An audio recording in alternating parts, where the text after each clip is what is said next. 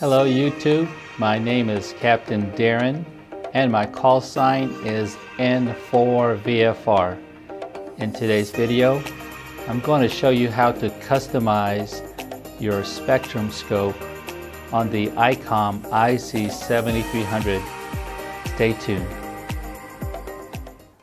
When you buy your new Icom IC7300, it's going to come default to the way the spectrum scope looks. So I'm going to expand that so you can actually take a look.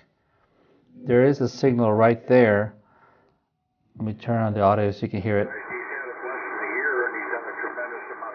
Okay, yep, there is a signal right there. And if you can look closely, you can see there it's just moving so fast. I'm not talking about the waterfall, but the peaks and valleys. It's moving so fast and it's just irritating to me. So I'm going to show you my custom settings, and perhaps you might want to use it like mine, or you can use some of the features and then change some of the colors for your liking. First thing you want to do is push the expand set and press and hold. It brings up a menu. There's 4 pages on this menu, and these are all the default settings. I haven't changed anything yet. So the first thing I want to look for is the max hold. It's this one here. It's default for 10 seconds. I'm going to turn that off. Next is the averaging. I'm going to look for averaging. That's on page 2. It's currently defaulted as off. So what this does, it's going to average the signal. So right now it's off. Let's select 2 and let's take a look. You can see the signal right there. It's still moving a little fast. Perhaps you might like this setting, but for my taste, I'm going to set that to 4. Now the waveform type, it's defaulted to fill. I want to change that to fill plus line. Alright, let's take a look. Looking a little bit better. Turn up the audio.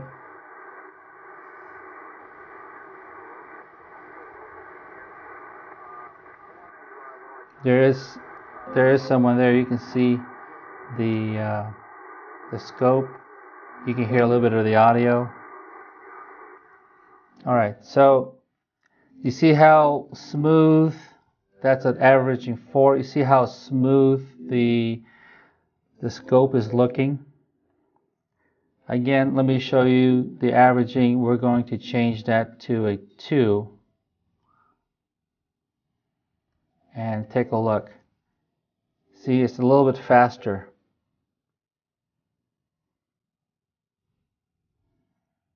That's why I like averaging set to 4.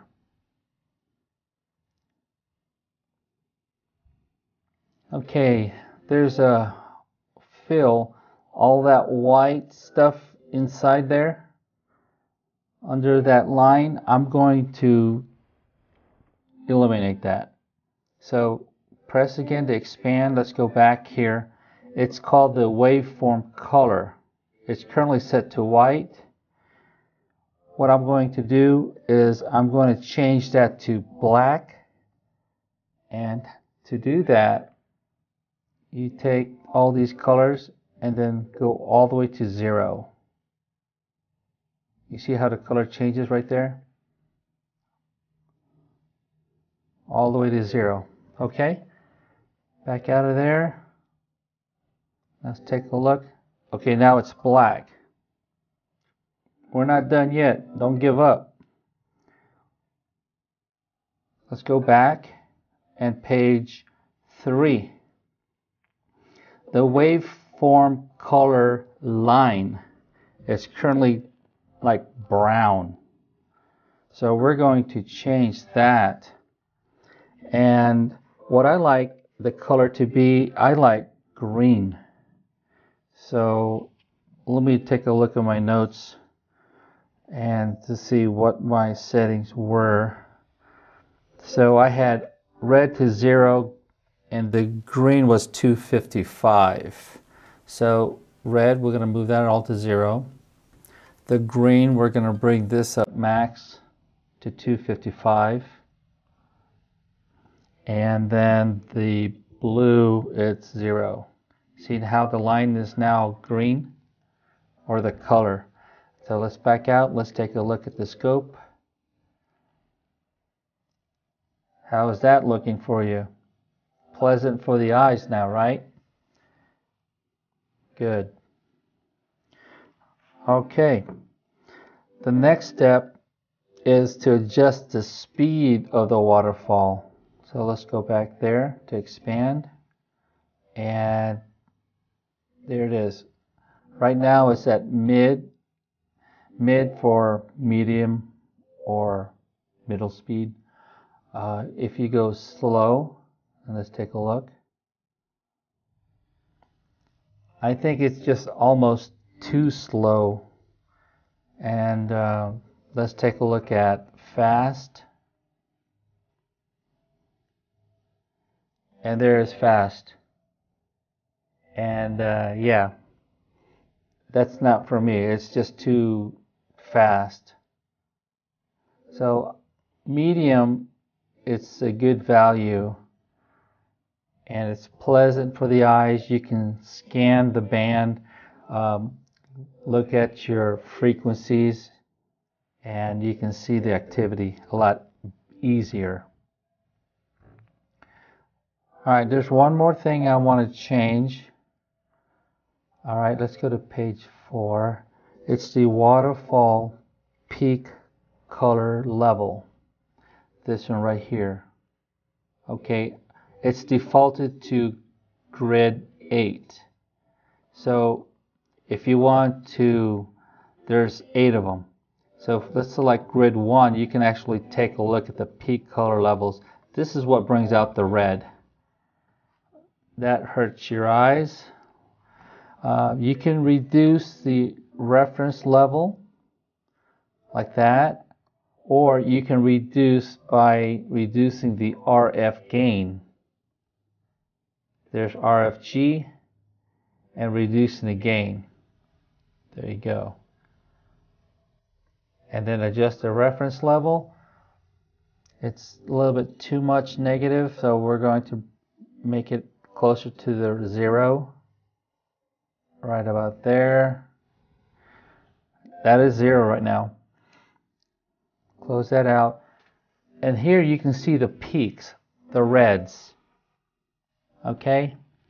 Again, that's grid 1. Let's take a look at grid 2. Grid 2, it's like you can still see the peaks, but not as red. More pleasing to the eye, I guess you want to say. Your miles might vary. And then there's 3, 4, 5, 6, 7, and 8 is default. Let's look at 5. See how it's getting a little too dark there? Again, you can adjust your RF gain. So you can actually look at the S meter and listen to the audio so you don't have as much of the white hash noise. And also at the same time, well, not at the same time, you can use these in combination with each other. You can use the reference level and turn down the noise floor. Just like that. Okay.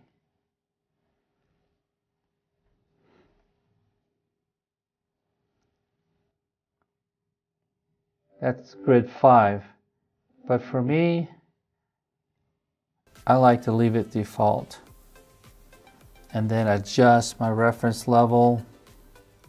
And need be, I'll bring it up to 0. Take a look at that. Adjust the RF gain.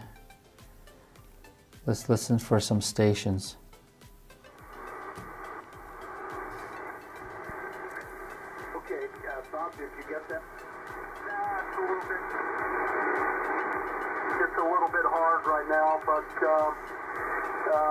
thinking probably 6, 7 years ago, maybe 8 years ago, I would regularly go hilltopping with my mobile, and several places in Tulsa. One was Chandler Park, and another one was right there in town, up on a hill, and I would look to the southwest and work in long paths. Okay, I'm just adjusting the reference level and the RF gain. No, he's got you in there. He's worked you 5 or 6 or 7 times, he said.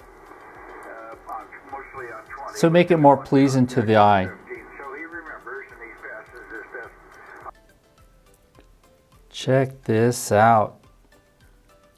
That looks like over the horizon radar or either jamming. Listen to this.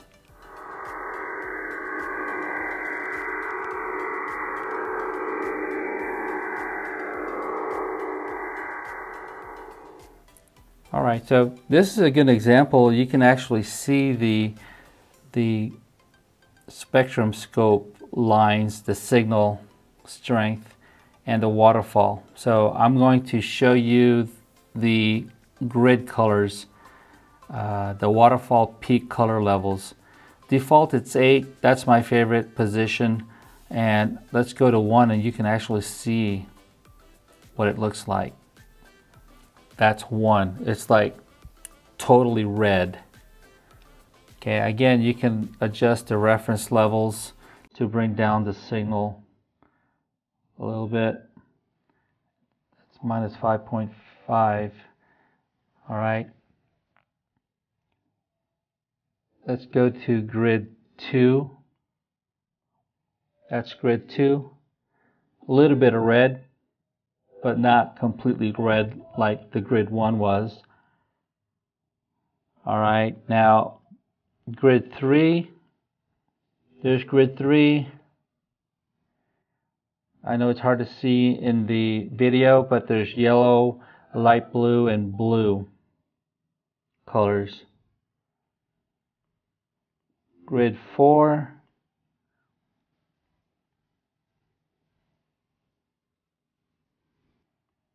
Grid 5.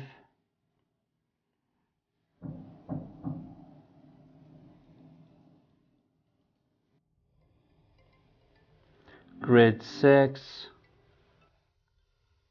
Now there's really no yellow, it's just light blue and a little bit of white. Grid 7. Alright, looks like white and blue, no yellow, and the default setting is grid 8.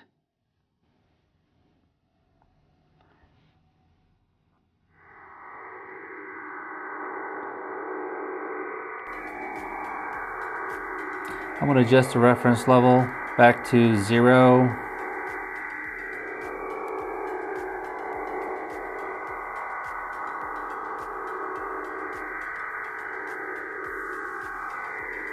Adjust the RF gain. So yeah, that's what it looks like with my configuration on the spectrum scope. Easy peasy, right?